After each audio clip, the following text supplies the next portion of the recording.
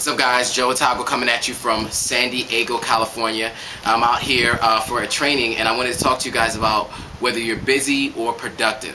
I think we're in a world that everybody likes to say they're busy, right? People want to act like they're always busy. I'm sure you've had those people that you ask them, did you see the presentation yet? Or did you check out my website yet? Oh no, I've been busy. Busy doing what? I think people like to act like they're busy, but they're not really busy. There's not anything going on.